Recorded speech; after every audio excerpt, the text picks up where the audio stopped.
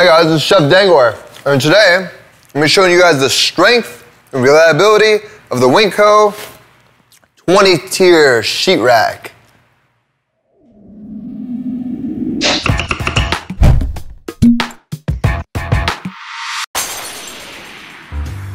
So one of the best things about this 20-tier sheet rack, as I showed you, is the strength. Now, I stood on there. You're never going to have to put 200 pounds on any one of these single racks. By the way, it holds more than 200 pounds, but if you notice, it's only resting on 2 of these things. So you can put a lot of weight on the whole thing as is. The aluminum is very strong, it's very secure.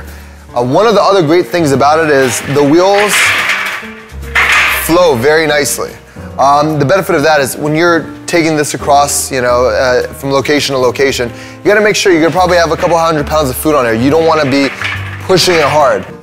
The last thing I want you guys to take a look at is the spacing between each one of the tiers. Now they put 3 inches in here, which is great. So normally you could use these things to put like plates of food, but when you're talking about salads are a little bit taller. So if you want to plate your salads on here and throw them on in, you'd have 3 inches, which is, your salads are usually about 2.5 inches, but they give you that extra leeway so you could stack it up all the way. So 3 inches is pretty perfect. You don't want more than that or less. So that's a 20-tier sheet rack. Very reliable, very comfortable.